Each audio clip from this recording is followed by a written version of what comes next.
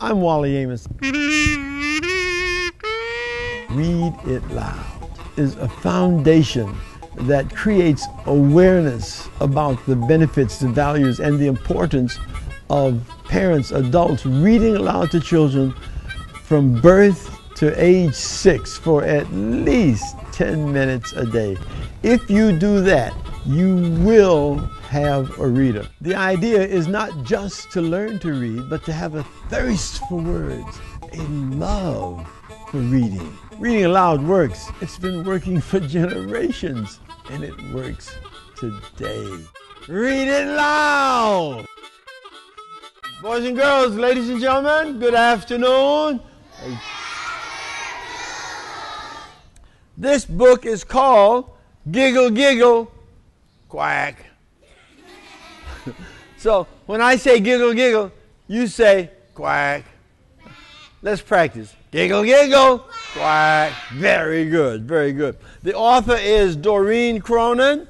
The illustrator is Betsy Lewin. And the title, once again, is Giggle, Giggle, Quack. Farmer Brown was going on vacation. He left his brother Bob in charge of the animals. I wrote everything down for you. Just follow my instructions and everything will be fine. That's a note that Farmer Brown wrote for his brother Bob. But keep an eye on Duck. On Duck. Duck gets in trouble. He is trouble. Farmer Brown thought he heard giggles and snickers as he drove away, but he couldn't be sure. Bob gave Duck a good long stare and went inside. He read the first note. Tuesday night is pizza night, not the frozen kind. The hens prefer anchovies. So who do you think wrote that note? The duck. But Duck got rid of all the other messages and left his own messages. So they're going to have pizza. 29 minutes later, there was hot pizza in the barn. There's a pizza guy. And look at everybody's just eating pizza. The cows, the chickens, the pigs, everybody's very happy. Bob checked the animals before he went to bed. Everything was just fine, he thought. Then he read the note for Wednesday. Wednesday's bath day for pigs. Wash them with my favorite bubble bath and dry them off with my good towels. Remember, they have very sensitive skin. So here the pigs are muddy and dirty, and there's a note that Duck wrote for them to be washed with Farmer Brown's favorite towels.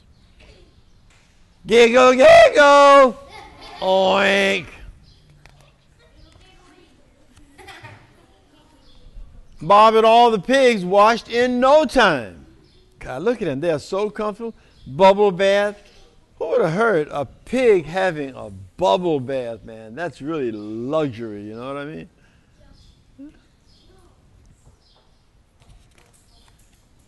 Farmer Brown called home on Wednesday night to check in. Did you feed the animals like I wrote in the note? He asked. Done, replied Bob, counting 7 empty pizza boxes. Let's count the pizza boxes, because sometimes these books, they say one thing and mean another. So let's count these. 1, 2, 3, 4, 5, 6, 7. All right, it is 7.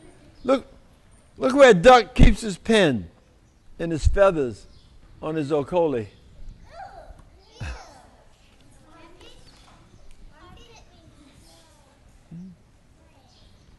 Did you see my note about the pigs? All taken care of, said Bob proudly. Are you keeping a very close eye on Duck? He asked. Bob gave Duck a good long stare. Duck was too busy sharpening his pencil because he's writing a lot of notes. Just keep him in the house, ordered Farmer Brown. He's a bad influence on the cows. Giggle, giggle, moo! Giggle, giggle, oink! Giggle, quack! Let's do that together. Giggle, giggle, moo! Giggle, giggle, oink! Giggle, quack! Farmer Brown must have... Where do you think Farmer Brown went on vacation? Huh? No. Where did he go on vacation? What island do you think? He's eating pineapple.